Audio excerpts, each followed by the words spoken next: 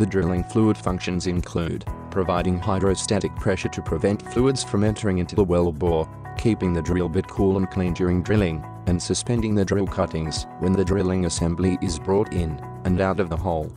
It will be processed using CVFM after it's used from drilling CSG or coal seam gas. It will first pass through the mud shaker and later to the CVFM. The mud shaker are drilling equipment used in many industries, such as coal cleaning, mining, oil and gas drilling. It is the first phase of a solids control system on a drilling rig, and are used to remove large solids from the drilling fluid or drilling mud. The used drill fluid came from CSG plant will go through the CVFM to be processed.